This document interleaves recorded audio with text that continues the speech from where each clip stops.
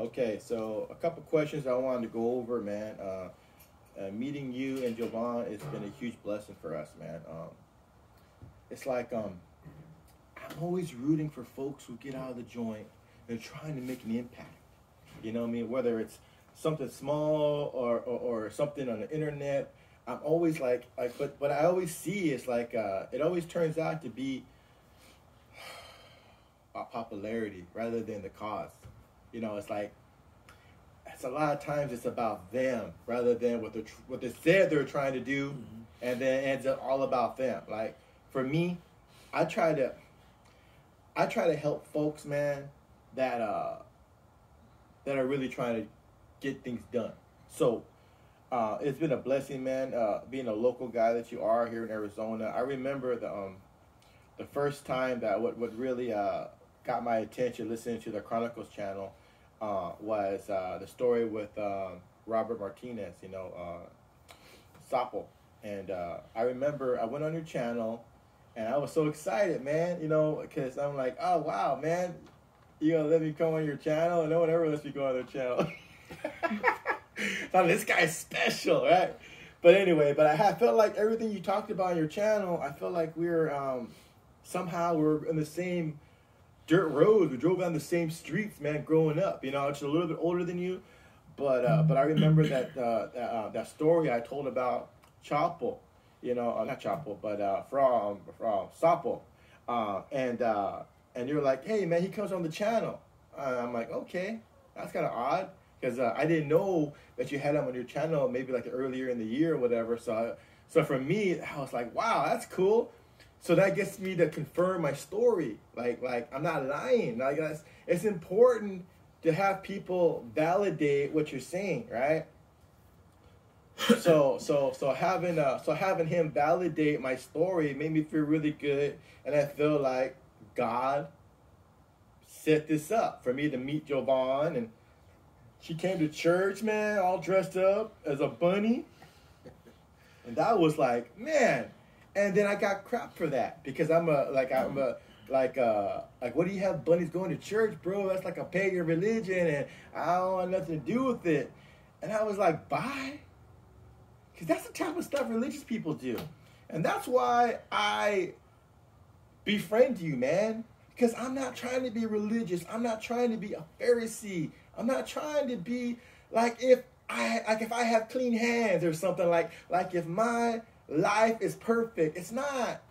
But it's just that we have a different outlook on spiritual things, our souls. But that doesn't mean that, look at, man, God tells me to love my neighbor, bro. It didn't say to love the neighbor that believes what I believe.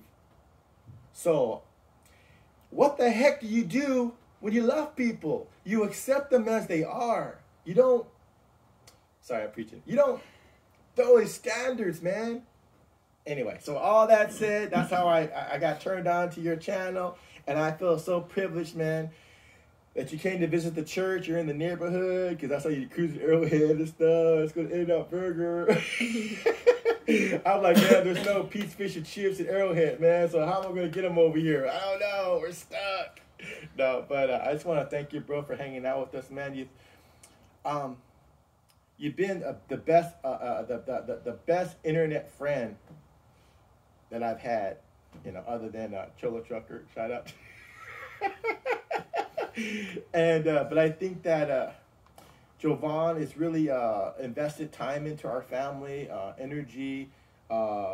She's got some connections with music and been able to bless our ministry, man. It's like Jovan, you've believed in us, man.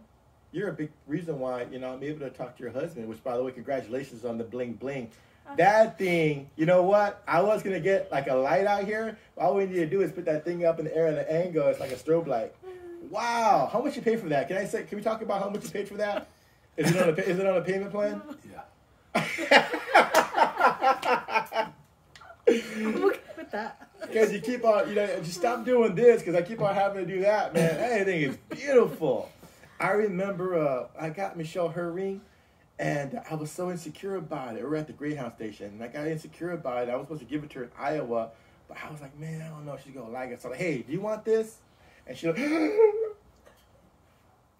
like, I don't know. I never got engaged before. I don't know. You want this or not? And she's like looking at it. And man, she was like in tears and stuff. Like, yeah, at the Greyhound station, right? It's all gangster. Anyway, and then she told her sister how I gave it to her. Like, So she made me propose to her again. This time I went all out. Had a video camera. I got it on video. Made a DVD. I had like some DJs and piano player call us down from the top floor. It was at that pizza place, that Mesa, the organ stop, where they play the giant organ in the restaurant. It's supposed to be the biggest organ in the world. Anyway, he's like, "Oh, can someone, Michelle, can you please come down here? Apparently we have an announcement." Like the whole restaurant's huge. Everyone just quiet and everyone just looking at it. So I went all out and I did it again. But yeah, man, you gotta do it right. I couldn't do all that. I know, bro. I think she's like, whatever, man. I just got the ring. It's all good. But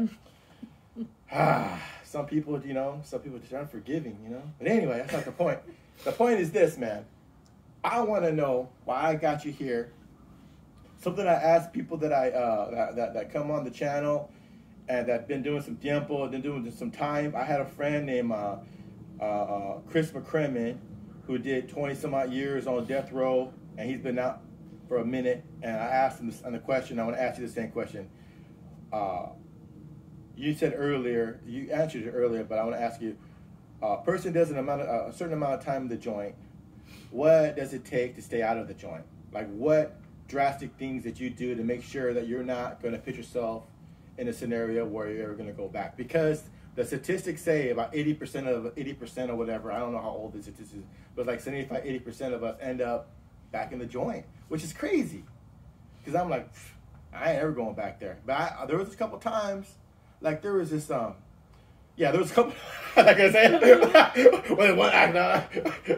anyway, there was a couple times where I felt like, dang, that was a close one. I could have got myself caught up in that stuff, or I'm hanging out with someone like, oh, dang, I didn't know they had like a bag on them or whatever, But what do you think about like someone just getting out? Because we're trying to avoid going in, but there is an element of staying out. That's the other side of the coin. Yeah.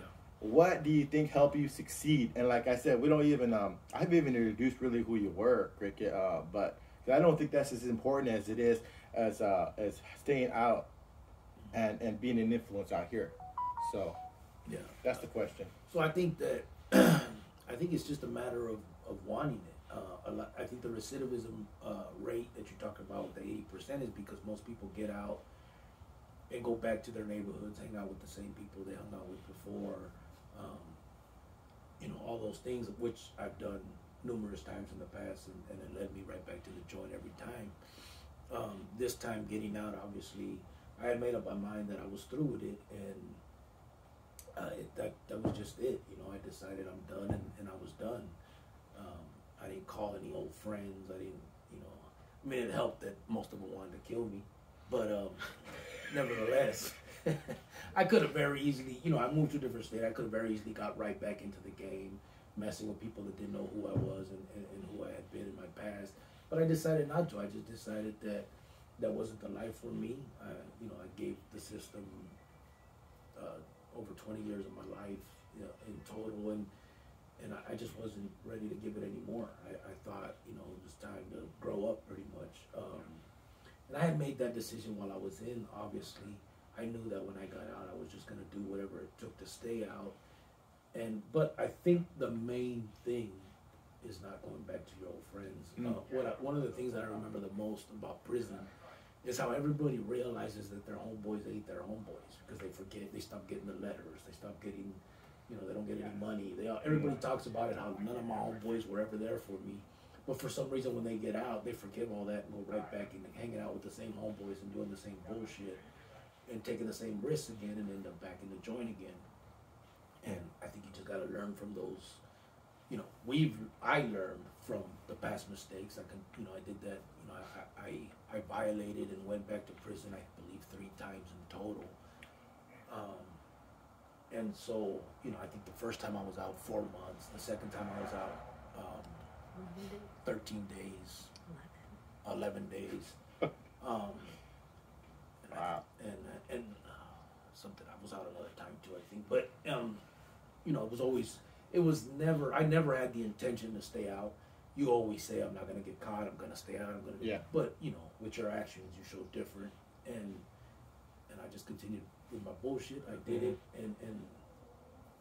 but once I realized I was done, it was just a matter of staying away from the type of people that are still with that, and then just being whoever you want to be from then on. You know, it's hard. You know, people say it's difficult to get jobs and all that as a felon.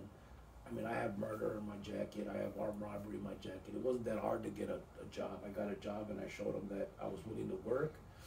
Yes, there's, you know, like I told you earlier, there are companies that have policies and they're not going to hire a felon no matter what. Don't go to state. Yeah, just stay away from it. I mean, there are others that will allow you to prove yourself, and that's the bottom line. You just have to prove yourself. And I guess you just can't be too good to prove yourself. You have to prove yourself. You've shown that you're a piece of shit. Now it's time to show that you're not.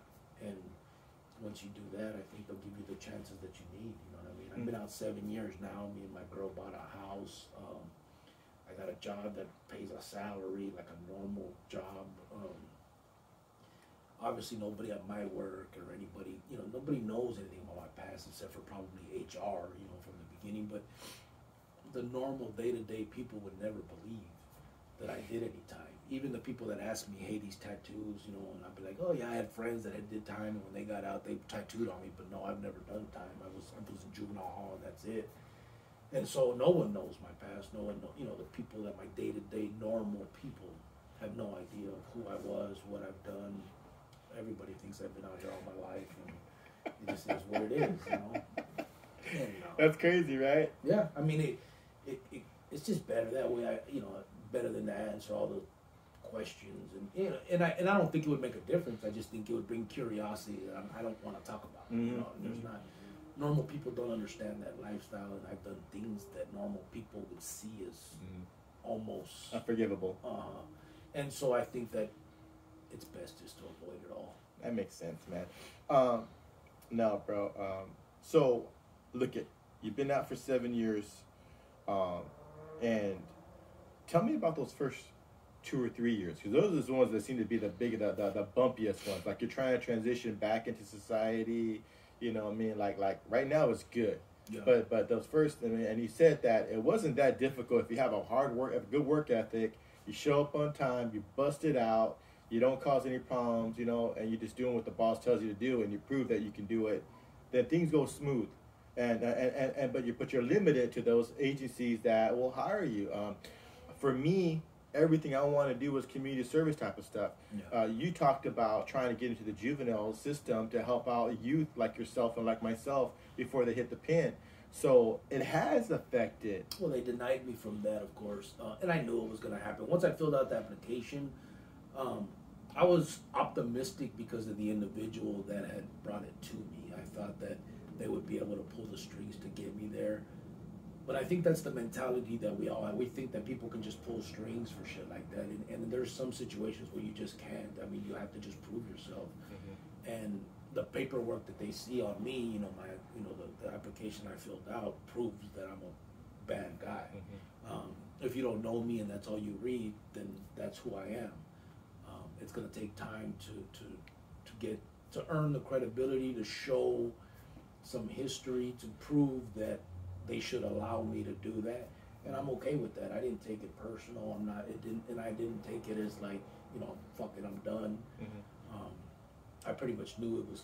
Once I filled out that application, I knew what it was. You know what I mean? The questions I had to answer, I wouldn't let me in that motherfucker. You know what I'm saying?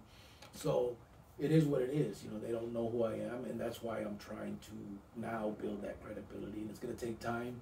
But I had to first get my house in order. You know what I'm saying? So I had to make sure that me, my girl, my son, all of us were good. And I don't, you know, some people may look at it as, you know, selfish or whatever, but I had to make sure that I could stand on my own 2 feet before I start speaking to kids about what they need to do with their life. You know what I'm saying? So that's what I did. I went to school at first. I was working. My girl was working. I think the first couple of years, it was tough, I guess. more so that because I made it tough. I think when I first got out the joint, I've told you guys I was drinking a lot. I just thought that that's what I was supposed to do. You know what I'm saying? Like, I knew it was legal. I didn't want to fuck with drugs. You know, so I drank. That's me. Once it started affecting me and my girl in some way, I let it go. I stopped. I haven't drank. I don't not drink. I just don't drink. You know what I'm saying? Like, if it was New Year's right now, I'd take some shots and we'd get buzzed and we'd move on. But I wouldn't drink tomorrow. You know what I mean? So it's just, I just stopped doing it the way I was because it was affecting what we had got going on. Yeah. And those are just the decisions. Those are the choices you have to make in your life as you're moving forward. If things are affecting you in an adverse way, get rid of it. And it's kind of what I did. I had my son when I got out. He was turning 13. I had never been out on the streets with him ever. I got locked up. His mom was pregnant. I found out she was pregnant while I was in there. So this is my first chance to be a dad to my boy. And so that's, that's where I wanted to succeed more than anything. And I wanted to show him too that your dad isn't the piece of shit that everybody's, I'm sure, told him throughout his life, right? You know, he's a kid with a dad in prison. The expectations of him is that probably he'll end up the same as his piece of shit father. And so I wanted to make sure that, first of all, he saw that I wasn't that piece of shit, that I was, but that, I decided to be a different person, if not for him, but because of him, and then that was it. We just decided to be just normal people. We bought a Chante, we got a car. I mean, we did everything that normal people do, and, that's it. And once I thought I was stable enough, then we started doing the YouTube thing, and at first it wasn't supposed to be, the story of me. You know what I mean? We had another channel. Most people know we had Perplex. We were doing videos, and so, getting past all the bullshit. At the end of the day, I wanted to try something different. I started another. We started multiple channels. We have multiple channels. I wanted to try something that was my way, and so I did Chronicles. I started it from scratch, and that's what I've been doing ever since. And I don't, I don't do video. I know it's, I just sit there and talk. I bullshit. Yeah, you do. It is what it is. There's I've grown to like you guys, but your following, the people, your community, they seem to be such a big heart of a channel. Like, I don't know how you go from this, ex-con killer to having such a kind, generous group of people who are trying to, try to influence their worlds through you and through their opportunities. And it's like people are excited to go on the channel and talk and be a community, man. So it's like, I think that Chronicles is needed. And here's the thing I've noticed too, bro. You got a bunch of people. You got a bunch of Bible, Jesus loving people, man, supporting you. It's like, I think the issue. I think here's the problem. Not the problem. The deal is, I think it's just like-minded individuals trying to do good. They've been through the same thing I've been through, and they would like to do good in life too. And so we're there to talk about it. You know what I'm saying? We're not sitting here bragging about what we've done. We don't war story it up, and we're just there to now let's see what we can bounce off each other and figure out what we can do about getting these youngsters not to take the same path. It's a difficult question. I mean, people have been trying to do that for many, many years, and I don't think I have all the answers. But I like to make a dent if I can, and that's what I'm trying to do. And all those people that are coming in and watch us and on the day-to-day and take part in the lives and take part in the fundraising when we do the stuff for the community, I think they just want to do the same thing. You know what I mean? And we don't have all the answers, but if we can do a little bit, then fuck it. Why not? You know? And so that's kind of, I think, where it's at. And yeah, I mean, as far as the religious aspect of it, I mean, I've always, listen, I'm not a believer. I'm not a religious dude. But I see the good in it. You know what I'm saying? Like, I can be logical and know that if you follow the teachings of this book, more than likely you're going to be a good person. You know what I mean? Whether you believe the ghost stories behind it or not has no bearing on the fact that most people, if they follow it without the hypocrisy, would be good people. So I don't mind people coming in and talking about it. I'm not going to debate it because I have my feelings on it, my beliefs on it, and you have yours. But I definitely agree with the teachings. I mean, but you know, where they came from has no bearing to me. It's just a matter of thou shalt not kill. Cool, that sounds good to me. And if it sounds good to you, then we're good. You know what I'm saying? And that's all it is. And so I'll never down nobody for their religious beliefs. I just don't want to also in return be down for mine. You know what I mean? And that's it. I mean, I'm not disrespectful to anybody, whatever religion, Muslim, Christian, Scientology, whatever the hell you believe, it's all good. You know what I mean? I don't see any bad in any of it. I don't want to force anybody to believe what I believe for any reason. It doesn't matter. I mean, if we're all on the right path, then if I'm going to hell because I don't believe you, then what do you give a damn? Let me go. You know what I mean? You go have fun wherever you think you're going, and we're all good. But while we're here, let's get together and do something good. You know what I mean? No, 100% agree, man. I think Gandhi kind of had a similar experience. Like, I think the quote was, you know, if it wasn't for Christians, you know, I'd probably follow the Bible. Something like that, right? You know, and it's unfortunate, man. I have been, I became a Christian in state prison, most of the time in Kaibab and Winslow, 27 years ago now. Man, I'm getting old. 27 years ago, and so for me, I had to, like, just like you're willing to lay your life down for your cause and you're in there, I had to be willing to lay down my life, like, and so that's for me, that's the impact it made on me. But I do have a bitterness towards, like you have a bitterness towards your organization. You kind of expose them, like, you know, what you say they're really about, and for me, I'm kind of like that with my Christian brother, and I'm not trying to crap on their offering to God, but I've seen a lot of the religion and hypocrisy in religious realm. So that's why I'm okay with you know, people who talk smack about Jesus followers. Like, hey, I have the same problem. You know, I love Jesus, but yeah, these guys are.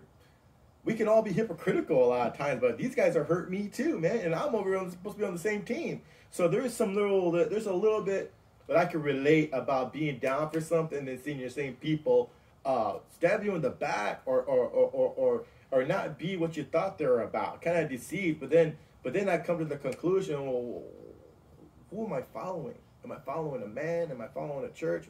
Am I following a group of people? Or am I following what I believe, the creator of the universe, Jesus Christ? So I've been having to come back to that fact for 26 years, man, over and over again. You know, I remember being in the joint, and friends I made in there were on paper. They had paperwork on them. I didn't know they had paperwork on them until I got out. But these guys are like bona fide Christian leaders in there. And I'm like, oh, okay, so now no wonder I'm suspect, because you got all these other guys that are like, you know, child molesters. They're like on the, you know, they're mixed in somehow, and they got it under the radar, you know. But so I know I know why I brought that up. But basically, what I'm saying is, I know there are people out there, man, who say one thing, but they're like goat sheep and goat wolf clothing. We got them all in all groups. And the thing is, that's not just that's not just religious stuff. You know what I mean? People in general. I think it's in general, bro. Yeah. It just is what it is. People will sometimes have the right reason to do something and see something else that changes. You know what I mean? Like, you know, there's paths all the way, and you may feel that you're going on the right path, but then you see something that's beneficial, and whether it's hypocritical or not, if it's beneficial to you, you do it. Yeah. And so then people see the hypocrisy in it, and you know, it's sad because I think that if everybody would forget all the bullshit and the drama in religion, they could do so much more. You know what I mean? They do a lot. Don't get me wrong. I know religion does a lot. Churches do a lot. They help, you know. But imagine if they all got together and didn't have all these crazy, stupid differences and just said, listen, I don't care what you believe. you know, I love you as an individual, then let's do this. You know, let's try to do something.